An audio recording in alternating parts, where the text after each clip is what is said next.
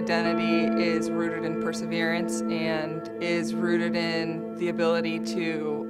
never get too down no matter what happens, and always believe that at the end of the day we will find a way to win. I know that it's been an interesting couple of years for us, and I know that,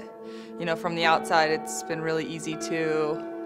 I don't know, maybe question what's going on here, but I think that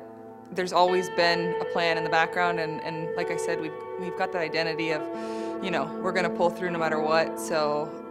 to say that maybe we found an identity or we lost it, I don't think that's the case. I think it's kind of just been in the background all along. We spend, you know, a few weeks out of every month together, and I think that that really helps in the gelling and helps in understanding what players are looking for and in specific situations. Say an outside back makes a forward run and gets into the box, well, our outside mid is just as good at outside back, and now they're able to recover, and you know, a team's not going to be able to exploit what they may have perceived as a weakness. And that understanding of, you know, maybe the style or system that we're playing, it helps everybody be on the same page, and, you know, helps you be able to maybe make a no-look pass because you know your teammate's going to be there and you know, always have your back.